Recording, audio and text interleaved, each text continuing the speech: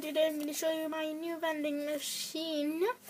It's just not ready yet, not completely ready. It still needs decorations, but I'm just going to show it to you. And because in our country we don't have real coins, so I got some fake, it's doll money, really tiny ones, to use them in the video, or I can use real paper ones but fold them. But let's get started in the video and show you how does it work.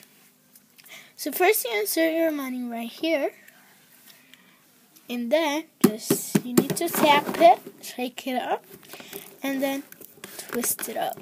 If it didn't get out like what happened to me, what you need is just shake it up, tap it and shake it, and twist it a couple more times. Oh my gosh.